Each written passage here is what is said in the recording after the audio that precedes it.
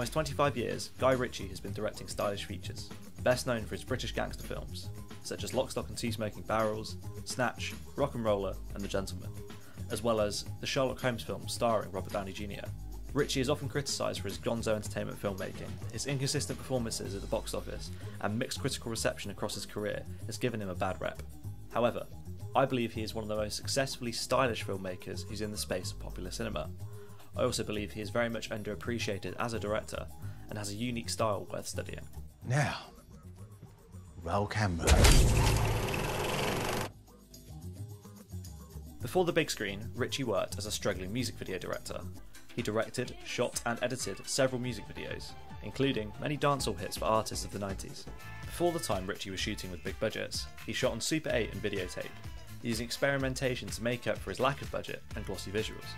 Ritchie attributes much of his style and experimental camera and editing techniques to the limitations of creating video with little to no budget. The advantage of coming through the music video world is that you pick up all kinds of things that maybe conventionally you wouldn't pick up if you were just in feature films and your background just came from feature films, because you push the boundaries more. You find out more about the camera, you find out more about the format. Looking through Ritchie's music videography, we can see direct visual parallels to his feature films, taking light inspiration from films of the crime genre, with a strong fixation on character and camera movement, and an experimental use of editing for stylish visual effect. Ritchie's on-screen movement can be broken down into a series of formal elements: the movement of characters, the movement of the camera in cinematography, the use of editing, and the composition of overall movement within a scene. Focusing on the movement of characters, Ritchie's male-dominated cast and the physicality of his action stars are a staple of his films, often using athleticism, violence, and the male body as a key part of his visual spectacle. Though Ritchie doesn't shy away from hyper-masculine representations in his films, he more often uses hyper-violent scenes of hand-to-hand combat as a vehicle for his action and stylish visual elements. Ritchie's character movement is amplified by his use of camera work, making use of bolt-on cameras and body-mounted snorri cam rigs in his early career, used here in his first feature, Lock, Stock. The mounted cameras fix the spectator's view to edit, creating a uniquely disorienting spectator alignment. The tight focal length combined with the use of crossfades and superimposition further exaggerates this effect. In his later films, coinciding with the development of video editing technology, Ritchie opted towards tracking the camera onto the subject by way of visual effects, using point tracking to stabilise the movement of the camera to the character, creating a similar result. This effect has been used by Ritchie in many of his films, throughout the action genre and the commercial space, though he wasn't the first to do it. Ritchie often uses a free-ranging camera, which allows him to compose movement, amplify action, and stitch several shot compositions together into a single, unbroken take, using a moving master to cover scenes through several shot compositions, to create fluidity of movement, something he would go on to do for his fight sequences. Ritchie's choice of extreme focal lengths often amplifies his on-screen movement, as his wide-angle fisheye or long telephoto lenses add detail to minutiae or amplified movements, cutting between the two extremes with a disregard for continuity style. While many modern directors shoot almost exclusively on prime lenses, Ritchie often selects zooms. This allows him to create an extra dimension of movement in camera through the use of crash zooms. He does this to focalise characters within the frame, to amplify performances and exaggerate the movement of characters. Ritchie occasionally digitally reframes his shots for the sake of style, or to exaggerate movement, using digital pans and zooms to add movement to an image post-exposure. Ritchie's stylish editing can be boiled down to the concept of fast and slow, with deliberate control over the pace and cadence of a scene. Ritchie's most memorable and successful action sequences make use of a faster than average cutting rate, with deliberate moments of stillness. This builds both an anticipation for the action and allows the spectator time for contemplation, creating more tension within the scene. Take the final fight scene of Snatch, Ritchie's second feature film, with an ASL of 3.6 seconds. The 5.5 minute scene has 202 cuts, giving it an ASL of 1.62 seconds. The scene begins with a 36-second long take as Mickey, played by Brad Pitt, walks up to the ring. Despite the use of a long take to open the sequence, the rest of the scene is cut very quickly. Just 13 shots out of 202 in the scene, clocking in at over the ASL of the rest of the film, with many cuts in the sequence lasting just 3 frames, or 1/8 of a second. Looking at the timeline of the scene, it is clear to see where Ritchie allows for pauses in the action, letting the scene periodically breathe.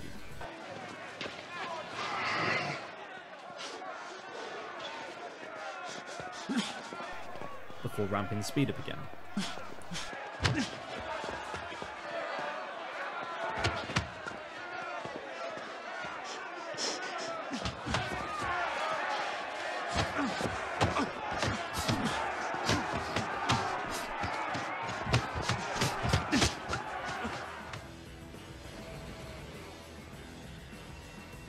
Ritchie's use of slow motion, speed ramps, digital zooms and freeze frames, combined with a handheld camera, distorted sound effects and a cutting rate of less than 12 frames on every shot, creates a 20-second symphony of violence to evoke the chaos of the fight.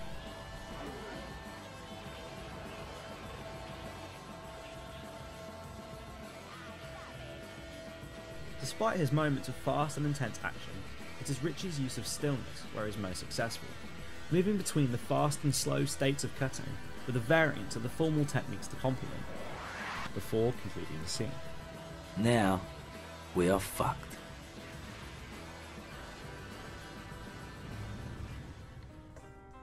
While many directors slow the pace of a scene down for the sake of spectacle, Ritchie uses stillness with more nuance to craft his action, occasionally implying action by utilising off-screen space.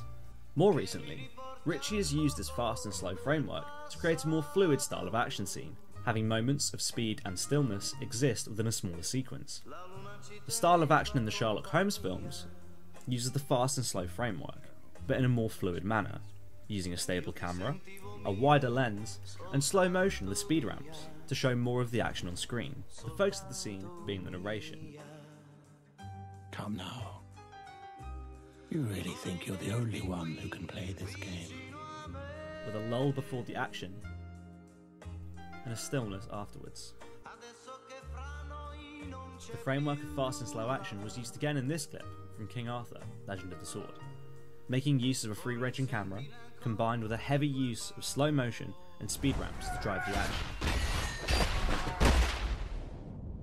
Blending CGI with live action plate photography to construct the sequence.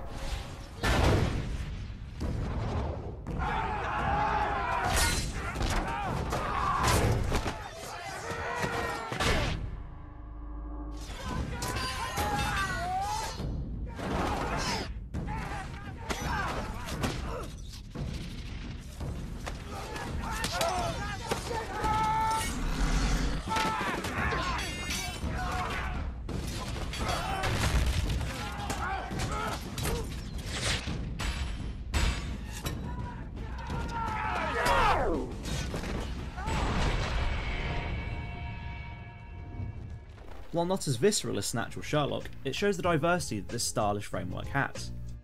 Arguably bastardising the style of action in the Kingsman films, directed by Ritchie's former partner in crime and producer, Matthew Vaughn, who seems to lean into the limitations of the aesthetic for the sake of style.